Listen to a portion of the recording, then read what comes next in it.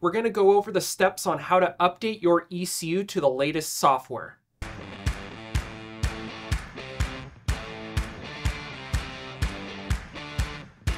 If you've had your FiTech EFI system for a couple of years, chances are we have a software update. If there is a software update for you, our tech team will be able to provide that to you, and visit episode number 53 on how to get that software onto your handheld.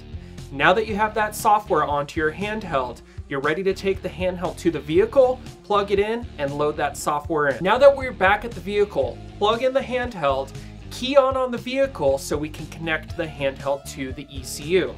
At that point, we're going to scroll down in the handheld to Display Setup. Inside Display Setup, near the bottom, we're going to find an option called ECU Programmer. You'll see to the right, it's marked as Hide. We're going to click left or right on the directional pad on the new style handheld, or left or right on the joystick of the old style handheld to make this say Show.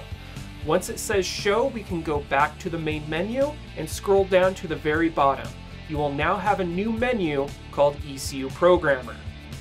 When we go into the menu ECU Programmer, depending on the kit that you have, you'll either have one file or a list of files. With the Ultimate LS systems, you'll have a list. You'll select one that matches closest to your vehicle, so whether it's a 24 or 58 tooth reluctor, and whichever transmission you're using. With every other unit, there's a single file. We're going to select that file. It's going to pop up a window that says push button to start. Be sure that your key is still in the on position. Hit the OK button or enter on the joystick of the old style handheld and allow that file to load. Once the software has finished loading, we can key off, and we're going to leave the key off for 30 seconds. We're also going to unplug and plug in the handheld to reboot the handheld. Once the 30 seconds is complete, we can then key back on and go through our initial setup. The one unfortunate thing when moving to the latest version of software is your calibrations can't be transferred over. So at this point, we'll just have to go through that initial setup, plug in our parameters again, fire up the engine, and allow the system to start tuning itself.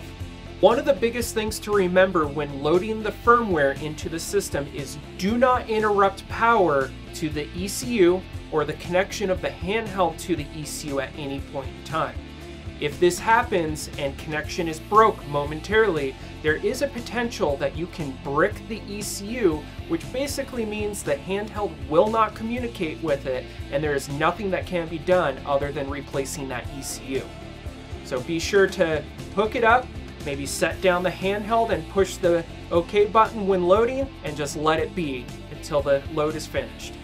So updating the FiTech EFI software to your ECU is that simple. I hope that answers any questions you have with this process. If you have any additional questions, please comment them down below or visit our website, FiTechEFI.com, for additional tech videos.